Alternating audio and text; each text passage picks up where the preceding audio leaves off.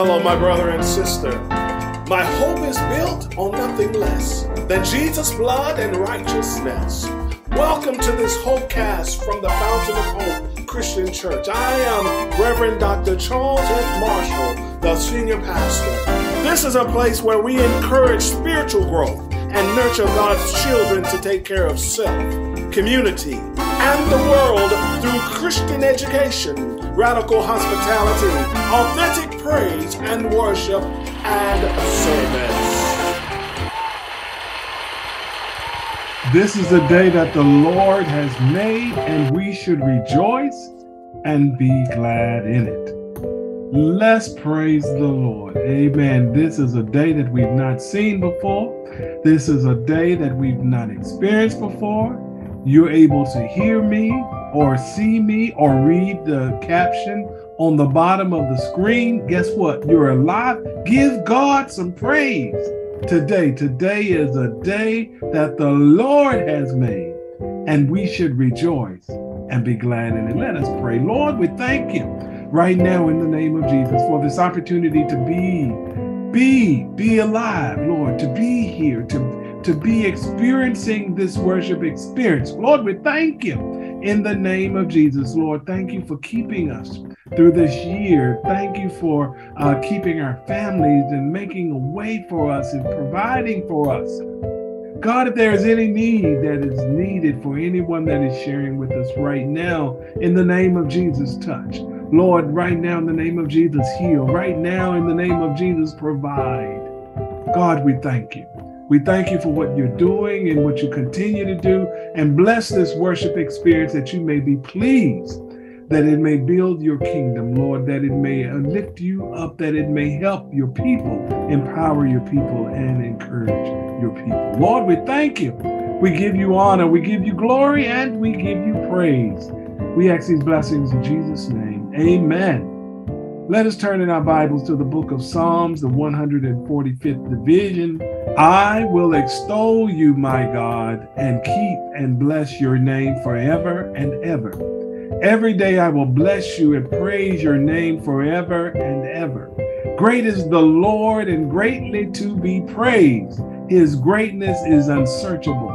One generation shall extol your works to another and shall declare your mighty acts. They will recount the glorious splendor of your majesty, and your wondrous works will meditate. They will proclaim the might of your awesome deeds, and I will declare your greatness. And they shall celebrate the fame of your abundant goodness, and shall sing aloud of your righteousness. The Lord is gracious and merciful, slow to anger, and abounding in steadfast love. The Lord is good to all, and his compassion is over all that he has made. All of your work shall give thanks to you, O Lord. All of your faithful shall bless you. They shall speak of the glory of your kingdom and tell of your power to make known all people your mighty deed, the glorious splendor of your kingdom. Your kingdom is an everlasting kingdom, and your dominion endures throughout all generations. The Lord is faithful in all his words and gracious in all his deeds. And the Lord upholds all who are falling and raises up all who are bowed down. The eyes of all look to you and give their food in due season. You open your hand, satisfying the desire of every living thing. The Lord is just in all his ways and kind in all his doings. The Lord is near to all who call on him, to all who call him in truth. He fulfills the desire of all who fear him. He also hears their cry and saves them. The Lord watches over all who love him, but all the wicked he will destroy. My mouth will speak the praise of the Lord. My mouth will speak the praise of the Lord. My mouth will speak the praise of the Lord, and all flesh will bless his holy name forever and ever. Amen. The word of God for the people of God. Thanks be to God. We are certainly excited that you're with us today, and our prayer is that something will encourage you and empower you. If you have praise reports, we invite you to share those. If you have prayer requests, send your prayer requests to fountainofhopeatl@gmail.com, or you may mail them to Fountain of Hope Christian Church, P.O. Box 55039, Atlanta, Georgia 30308.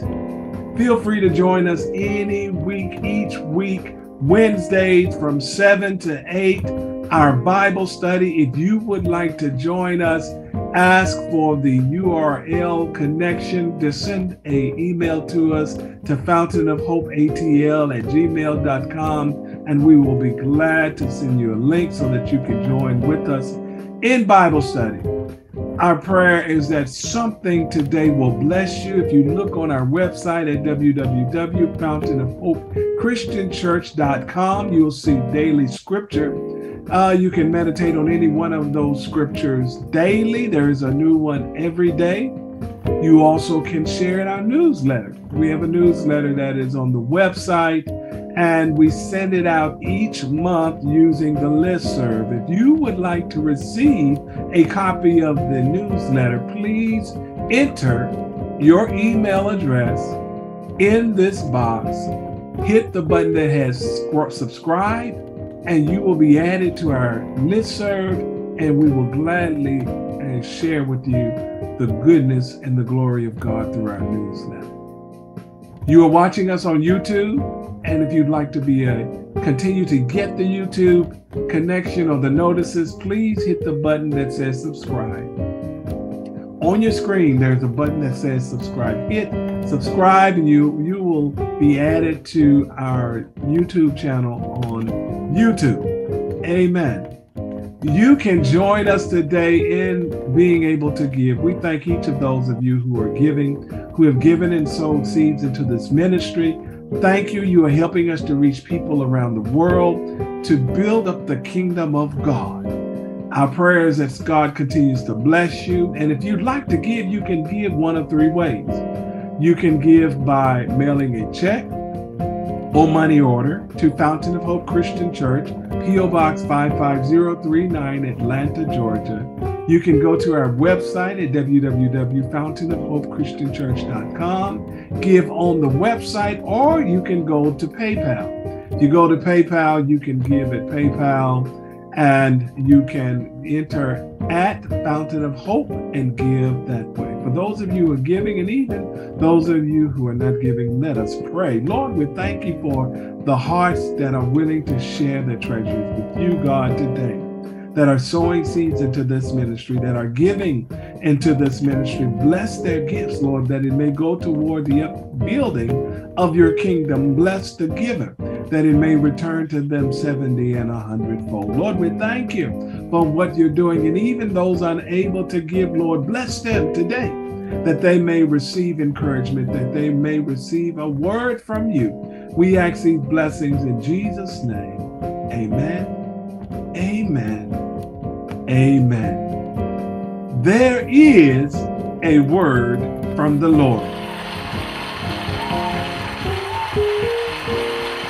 Let us pray. Lord, we just thank you right now in the name of Jesus for the opportunity to be at your throne yet one more time. Lord, let the meditations of my heart be acceptable in your sight, my strength, my redeemer. God, Lord, let this word go forth that it may encourage your people, that it may empower your people, that they may hear from you, that they may experience your presence today as you speak to them today through me. Lord, we thank you for all that you're doing, giving you honor, glory, and praise.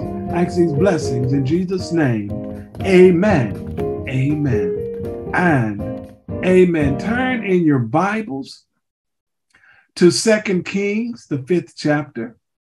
And we will begin the first reading at the first verse, the 5th chapter of 2 Kings, the 1st through the 14th verse. And it reads, Naaman, commander of the army of the king of Aram, was a great man in high favor with his master, because by him the Lord had given victory to Aram. The man though a mighty warrior, suffered from a skin disease. Now the Arameans on one of their raids had taken a young girl captive from the land of Israel, and she served Naaman's wife. She said to her mistress, if only my Lord were with the prophet who is in Samaria, he would cure him of his skin disease. So Naaman went in and told his Lord just what the girl from the land of Israel had said. And the king of Aram said, go then, and I will send along a letter to the king of Israel. He went, taking with him 10 talents of silver, 6,000 shekels of gold, 10 sets of garments. And he brought the letter to the king of Israel, which read, when this letter reaches you, know that I have sent you my servant Naaman, that you may cure him of his skin disease. And when the king of Israel read the letter, he tore his clothes and said, am I God to give death or life, that this man sends word to me to cure a man of his skin disease?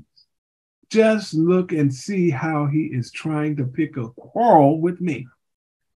But when Elijah, the man of God, heard that the king of Israel had torn his clothes, he sent a message to the king, why have you torn your clothes? Let him come to me, that he may learn that there is a prophet in Israel. So Naaman came with his horses and chariots and halted at the entrance of Elijah's house. Now Elisha sent a messenger to him saying, go, wash in the Jordan 7 times, and your flesh shall be restored, and you shall be clean. But Naaman became angry and went away, saying, I thought that for me he would surely come out and stand and call on the name of the Lord his God, and would wave his hand over the spot and cure the disease. Are not Abana and Pharpar, the rivers of Damascus, better than all the waters of Israel? Could I not wash in them and be clean? He turned and went away in rage. But the servants approached and said to him, Father, if the prophet had commanded you to do something difficult, would you not have done it? How much more when all he said to you was wash and be clean? So he went down and immersed himself 7 times in the Jordan. According to the word of the man of God, his flesh was restored like the flesh of a young boy, and he was clean. The word of God for the people of God. Thanks be to God. Amen. Our message this morning is Ray Charles can see it, but you can't. Ray Charles can see it, but you can't. Amen. Ray Charles can see it, but you can't. Hallelujah. For whatever reason, some of us miss the obvious stuff over and over and over and over and over and over and over again. We miss so many blessings because we are not paying attention. We miss our breakthrough because we are focusing on the wrong thing. If you're looking at everything that's wrong, then you might miss what is right. If you're looking at everyone else's stuff, you might miss what needs to be done with you. Maybe you have some reasons, excuses, but maybe you have some reasons, but they're really excuses for not doing what you know you need to do. You say there's not enough time. There's never enough time to do it. Or some of you might say you feel guilty. You're not going to do it because you feel guilty. Someone might think you are being selfish. Or you're always too tired. Strong people sacrifice their needs to meet the needs of others. So you don't focus on your needs because you are so strong, because you are tending to the needs of everybody else's instead of your own. Maybe you just saying, okay, my circumstances won't allow me to do it, whatever that means. Guess what? I'm here to remind you today that you know what needs to be done most of the time, but you won't. Ray Charles can see it, but you can't. Naaman was the commander of the Aramean army. He had a family. He also had a problem. Naaman was a strong man, good at fighting. He could lead the army. He was the commander of the army. He could easily tell others what to do. He knew how to be responsible for others and make sure that the soldiers were able to fight, to win, and then return home. Naaman had a problem, though it was very obvious. He had a problem. He had leprosy. This is when the skin changes colors. Everybody can see it. He had a visible skin disease that his money or his physician couldn't fix. Ray Charles could see it, but he couldn't. So first of all, I want to leave with you today in this message today. Watch how you treat others who may have your blessing. Watch how you treat others because these others may have your blessing. Watch how you treat others who may have your blessing. We've established that Naaman had a problem which was very obvious to others. Naaman had leprosy, which means that everyone could see his disease. It's not like flu or COVID where you can't see it. Somebody has to tell you they have it unless you see them sweating or you see them acting a certain way. Leprosy was like monkeypox, like all of those blisters and bumps that everybody can see it. Everybody knows when you have monkeypox. With leprosy, everybody knows when you have leprosy. You could see it. Naaman was very important in Aram because he was the commander of the army. Naaman had status. He had even taken a young girl who is now his servant in his house. He had taken her captive from the land of Israel, from one of their raids that they had upon Israel. Think about it. Naaman went into someone else's home and took their daughter. Naaman went into someone else's home and took their daughter, and the girl probably didn't want to leave her family. The girl probably didn't want to leave her mother and her father. But Naaman took her, and now she is a servant to Naaman's wife. Naaman let this girl be a servant. Brothers and sisters, the fact remains that Naaman, though, had leprosy. And in spite of the fact that Naaman raided the girl's home and was a commander and took the girl from her family, in spite of the fact that the girl's family probably were hurt, they may have even been injured, the fact that the family is probably missing her and they are traumatized because their daughter is gone, in spite of the fact that the girl saw Naaman and his soldiers destroy everything around what she called home. In spite of all of that, the girl noticed Naaman's disease. And the girl said to Naaman's wife, "If only my Lord were with the prophet who is in Samaria, he would cure him of his skin disease." The girl noticed it.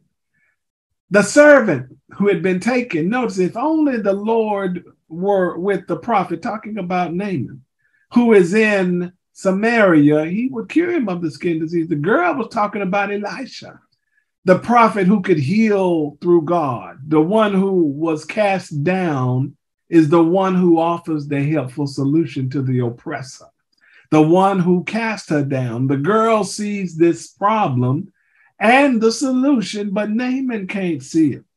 As a matter of fact, based on the text, Naaman basically had stopped looking for it. He learned to live with his leprosy. Sometimes we have issues in life and we are looking at the wrong thing. Whether you have degrees or not, or whether you have old with experience, you've been through everything and you know everything, you still may miss your blessing because you are looking at the wrong thing. Also, sometimes we may be looking at the wrong thing for so long that we just stop looking altogether, which may have been what is happening here in Naaman. We decide to just live with it, then walking to where God may have deliverance with your name on it. Ray Charles can see it, but you can't. Amen. The servant girl knew the God of Abraham. The servant girl knew the God of Isaac, the God of Jacob. She also knew about Elisha. She knew about the woman who owed money but had nothing in the house except some jars and a little oil. She had heard about how Elisha prayed over and blessed the little oil that was in the house. And he began to pour the oil and pour the oil and pour the oil and pour the oil and pour the oil and pour the oil until all of the jars were filled with oil. God moved in that situation, and what seemed like a hopeless situation with no solution was already solved. That the solution was right there in the house. The oil was in the house. The oil was in the house. The jars was in the house. The woman was looking at the wrong thing.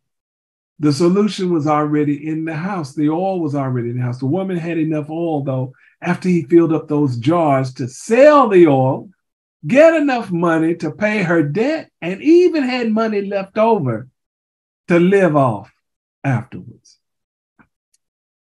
The fact remains is that the girl that was taken captivity, the servant girl that is serving Naaman's wife, that was taken from her home, amen, is the one who offers the solution to Naaman's problem. You better watch how you treat people, my brothers and sisters. Watch how you treat people. The one who you may look down on may be the one that will bring you a glass of water when you're on your deathbed. Don't mistreat the janitor in your building, because he may be the person that keeps you from getting sick. Don't mistreat the servers in the kitchen. You don't know who will have to help you one day. Everyone deserves dignity and respect. The Bible also points out very clearly in Matthew 19:30 and in Matthew 20:16 that things can change. The first will be the last, and the last will be the first. So just because you first today don't mean you're going to be first tomorrow. Watch those people who are first today. It doesn't mean they're going to stay first. Amen. God can turn that thing around. You might be on top today, but tomorrow you may be at the bottom, because someone else will be on the top. Just think about how many empires and world leaders have been on top, and then all of a sudden they weren't on top. Those who were on top either died or someone defeated them. Rome, based in Italy, became a major world force until it fell.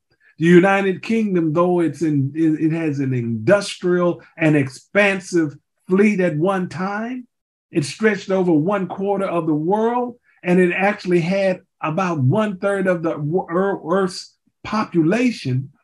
They lost their position.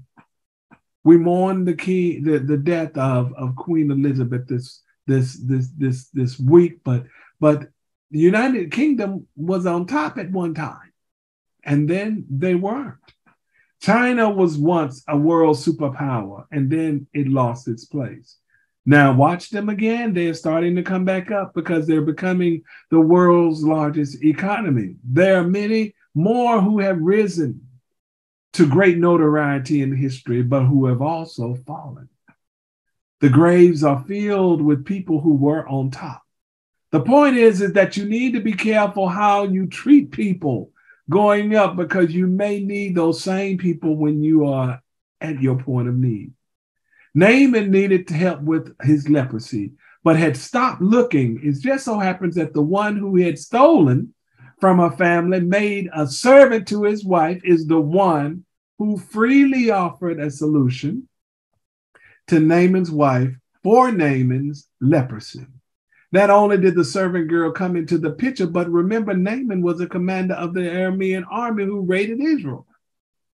That's where they found the servant girl. In order to find the prophet Elisha, Naaman was going to have to go through the king of the land that he had just raided. He'd have to go back to Israel. So he ended up going to the king of Aram.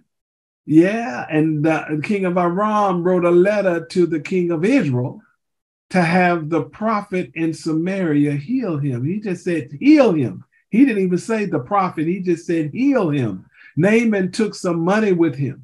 The text says he took 10 talents of silver, 6,000 shekels of gold, and 10 sets of garments. And Naaman knew he had to do something for the man that he had just raided, the king of Israel.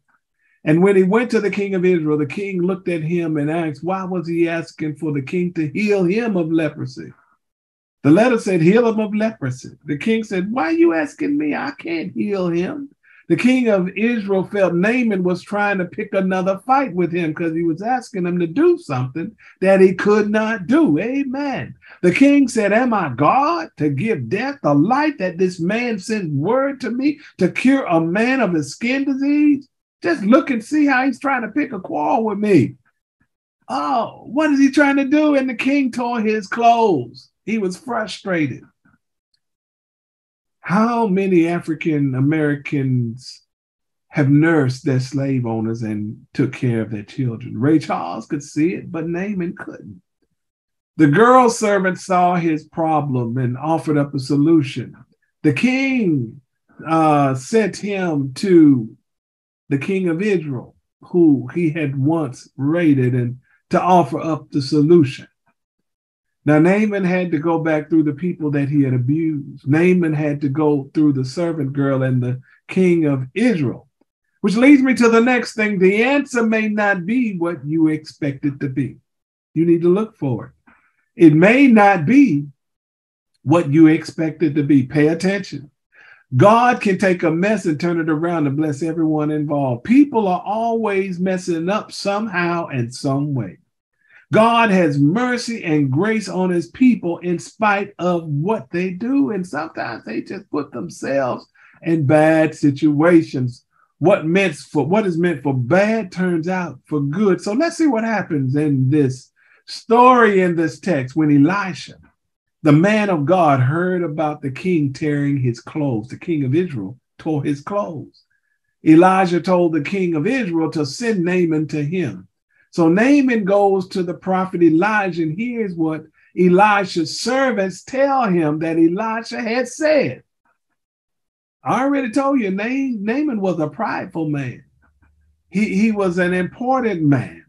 Unfortunately, Naaman was not the smartest. For some reason, when things sound too easy, we don't want to follow the direction. How many times have you seen people take the hard road because it sounds too easy? Yeah, I heard some older folks say it like this. Sometimes the best sense is bought sense. You can tell them all day to do something, and if they don't want to do it, they're not going to do it. Some others say you can lead a horse to the water, but you can't make them, oh yeah, you know the rest of it, drink. Many times our solutions are so easy, but we just won't do what we know to do. Don't fight. Just walk away. Some of us will fight anyway. Yeah, you've heard that before. Or be on time and you won't get in trouble. And some people will be late for their funeral, always late. We pray this, forgive us our trespasses as we forgive those who trespass against us. Some people are always miserable because they're holding grudges for 20 years. They don't know how to forgive. Whoever they are holding the grudge has gone on about their life, and they are still saying stuff like, I'm going to take it to my grave. You better let it go. Let those grudges go. Or this other advice, go to work, do your work, and you'll be paid. And some people go to work and still don't do anything and still expect to be paid. Mercy. Love God with your whole heart, mind, and soul, and love your neighbor as yourself. Jesus gave us the greatest commandment, and we still want to do what we want to do.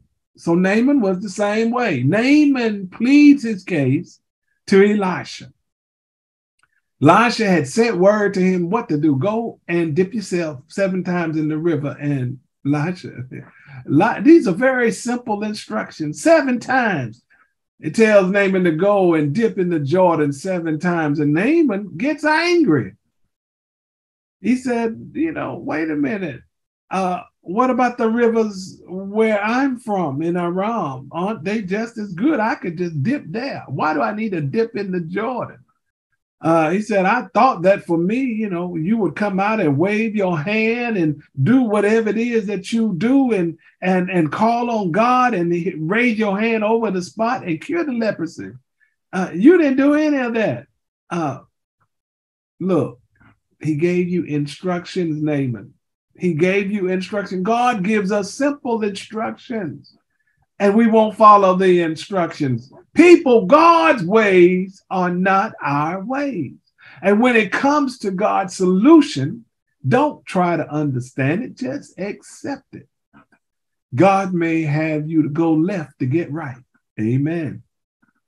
Somebody will get that in a minute. God may have you go left to get right. Elisha would not have been the prophet if he did everything like people thought he should do. He was following what God told him to do. Elisha was called to do things that God had called him to do. And when Naaman received specific instruction, he rejected it. He got angry and he didn't want to do it. He didn't want to follow it. So as a matter of fact, he wasn't going to even try to do it. And so his servants went to him. You know, they try to talk some sense into him. It's like, sir, Mr. Naaman, the Bible said they called him Father. Mercy. Father, if the prophet had commanded you to do something difficult, would you have done it? He gave you something easy to do. If he told you to do something difficult, would you have done it? How much more when all he said for you was to go wash and be clean, and you didn't want to do that? Very simple. And fortunately, the second time after hearing it from his servants, he heard them. Unfortunately, this behavior shows up in so many people inside and outside the church. There is always second guessing to instruction. Some people just don't like being told what to do. Some follow and others reject fellowship. One lesson I've learned along the way is that to be a good leader, you must learn to follow. Of course, if you have bad leadership, then yes, you will have to second guess your leadership. However, Elisha had a reputation for following through and doing what needed to be done. He also had a reputation for how God was working through him.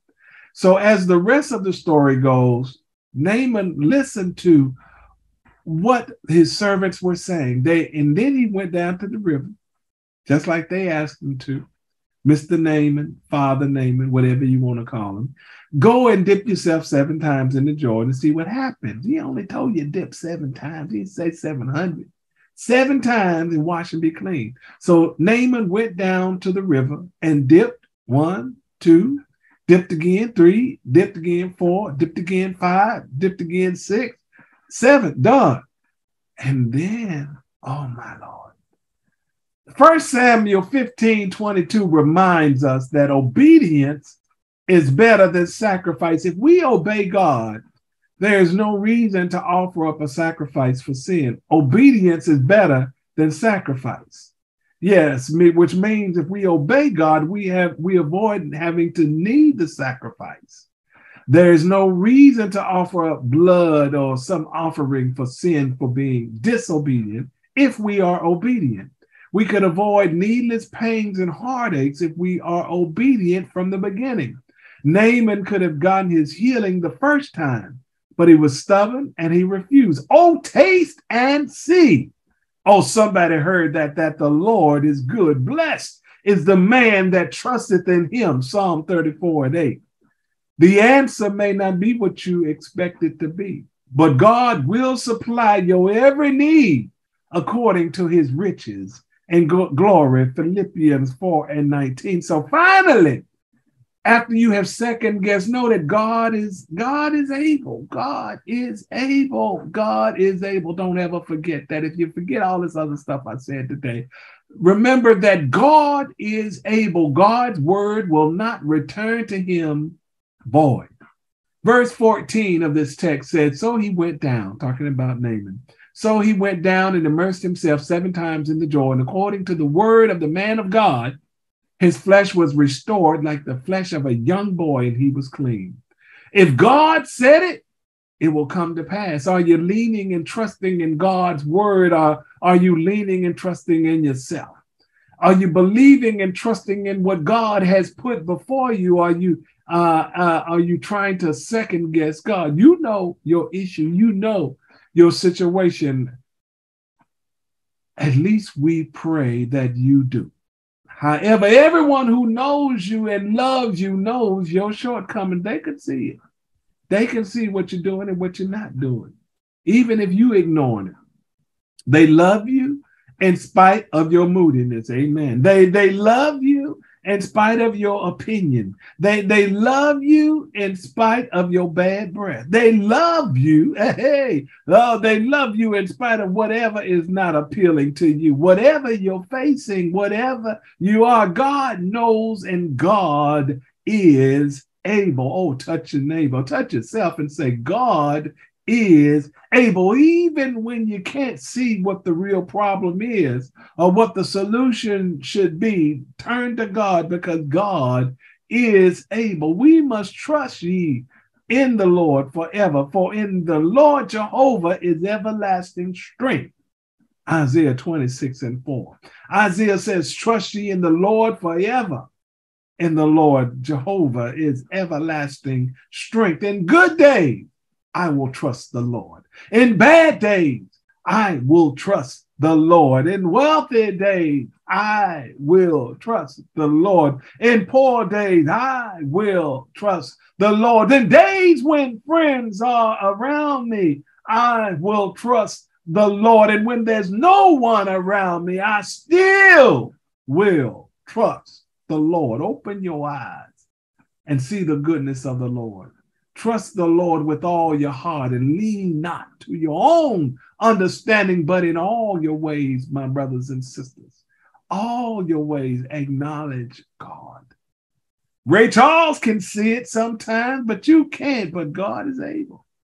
God sees. God knows. And guess what?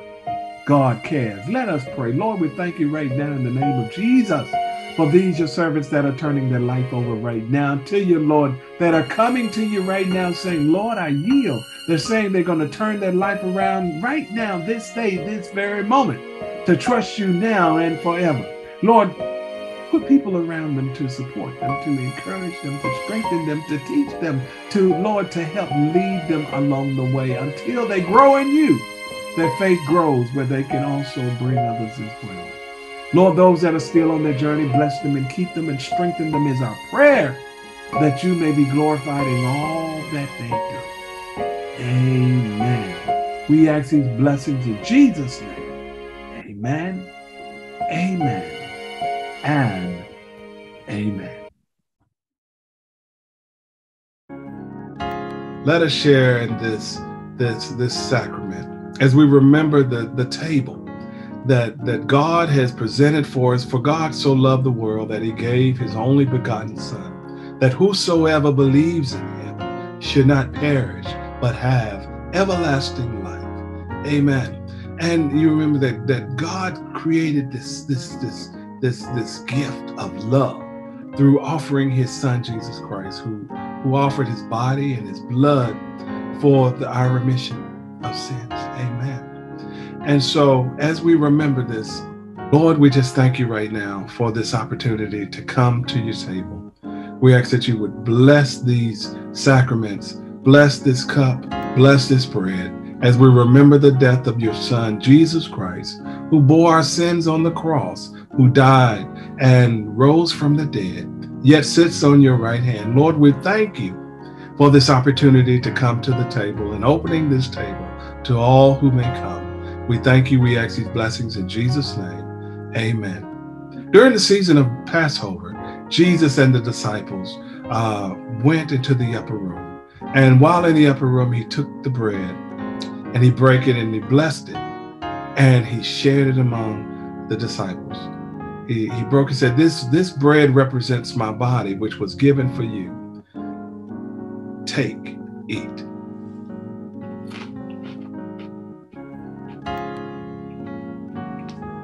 Likewise, he took the cup and he blessed the cup. And he said, this cup represents the blood that was shed for the remission of sins. For as often as you drink of this cup and eat of this bread, you remember my death until I come again. Amen. God bless you. Take, drink.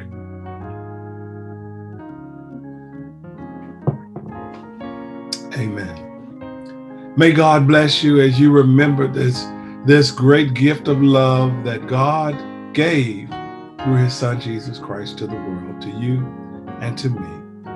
Thank you, and may God bless you. Thank you for joining us today in this Hopecast. Our prayer is that something was said that will bless you and strengthen you as you make your journey. If you want to join us or need us, reach out to us. Go to www.fountainofchristianchurch.com. Now unto him who's able to keep us from falling and to present us before his throne with exceeding joy, to the only wise God, majesty, dominion, and power. May he bless you, may he keep you, and may he